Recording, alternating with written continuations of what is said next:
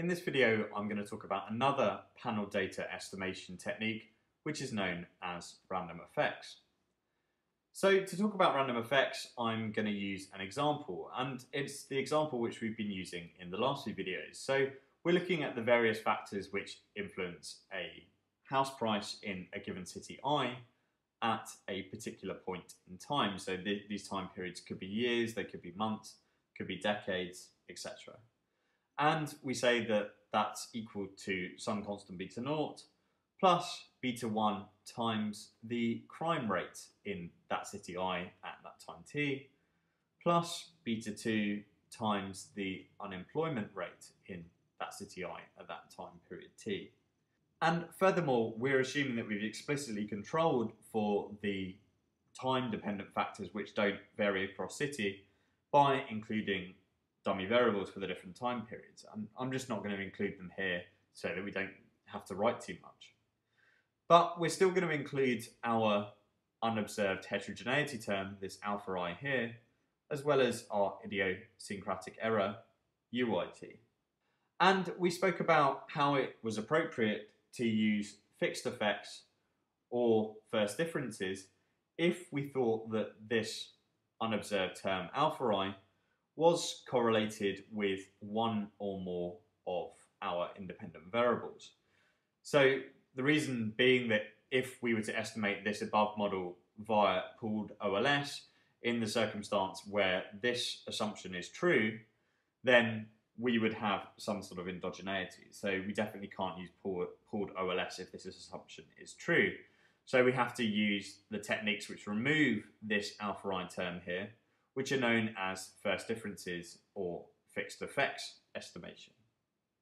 However, if we were to assume that the covariance between alpha I and any of the independent variables was in fact equal to 0, then we wouldn't necessarily need to use either of these two techniques, the first differences or fixed effects estimation, right? Because we haven't got this issue of endogeneity plaguing the situation. So when might it be reasonable to assume that the covariance between the fixed effects alpha I and any of the independent variables was in fact equal to 0? Well, it might be reasonable in circumstances whereby we think we have essentially controlled for all factors which are important in determining our dependent variables. So we've controlled explicitly by including them in our equation for all those factors which we think are, or at least in vast majority, important for determining house prices. Or another way of sort of thinking about this is if we assume that the effect alpha I is very small. So in other words, there is some unobserved heterogeneity between different cities, but its effect is relatively small relative to the other variables. Perhaps in those two circumstances, this second assumption might be a better assumption to go under.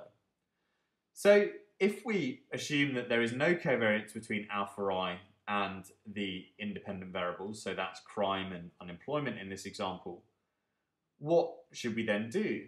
Well, you might be tempted to think that what we could actually do is we could just use ordinary least squares on the original model, right? Because the problem with using ordinary least squares or pooled OLS on this original model was that because of the fact we had this unobserved heterogeneity, it was going to be both biased and inconsistent. But if we don't have this issue whereby there is some correlation between alpha I and the independent variables, then actually it turns out that pooled OLS is itself consistent or produces consistent estimates. So using pooled OLS is an absolutely fine thing to do.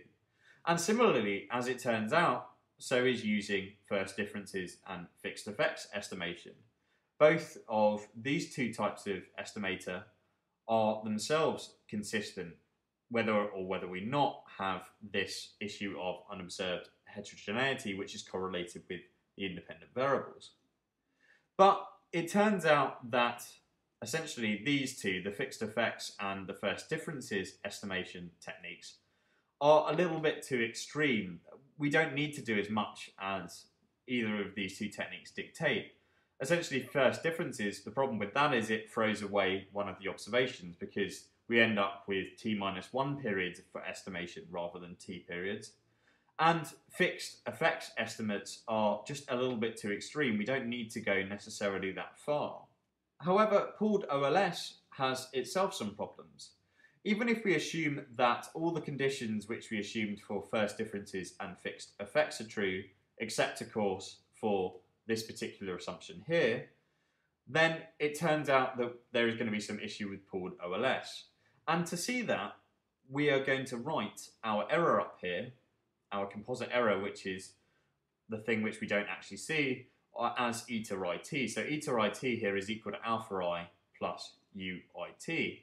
And when we look at the covariance of eta it with eta is, so that's the error in for one city I at some point in time t, with the error for the same city I at some other time s, then we can write that this is equal to the covariance of alpha I plus uit with alpha I plus uis, where I've just used this definition for eta it.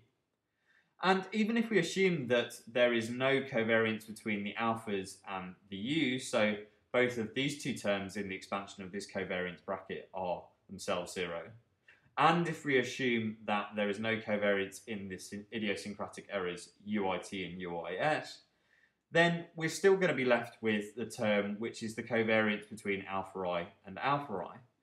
And that particular term, the covariance of alpha I and alpha I, is just the variance of alpha I, which I'm going to call sigma alpha squared. And the variance is necessarily greater than zero. So in circumstances, even if we do have this particular assumption being true, whereby alpha I isn't correlated with the independent variables, if we estimate this above equation via pooled OLS, then our errors are going to be serially correlated with one another. And when we have serially correlated errors, typically in the past we've spoken about how we can use another technique to actually correct for this serial correlation of errors. And that particular technique is feasible generalized least squares estimates. It's feasible because of the fact that we have to estimate the degree of serial correlation and errors, and it's GLS because essentially we are correcting, or we're going to transform a model to correct for this particular serial correlation. And in panel models, in this particular example, the feasible generalized least squares estimator takes on the name of the random effects estimator. And because we've corrected for this serial correlation, it turns out that random effects models will actually be more efficient than both pooled OLS and fixed effects or first differences.